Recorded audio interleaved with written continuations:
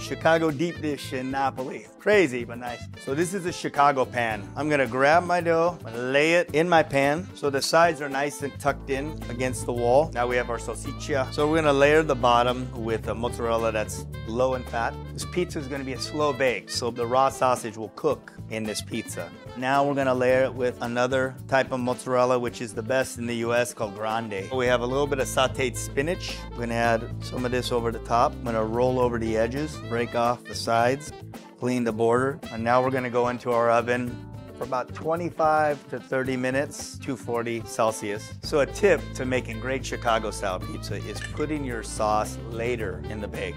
You'll get a pizza that's stronger, less wet. Another 2 or 3 minutes, that's it, we're ready. A little oregano, grated Parmigiano Reggiano,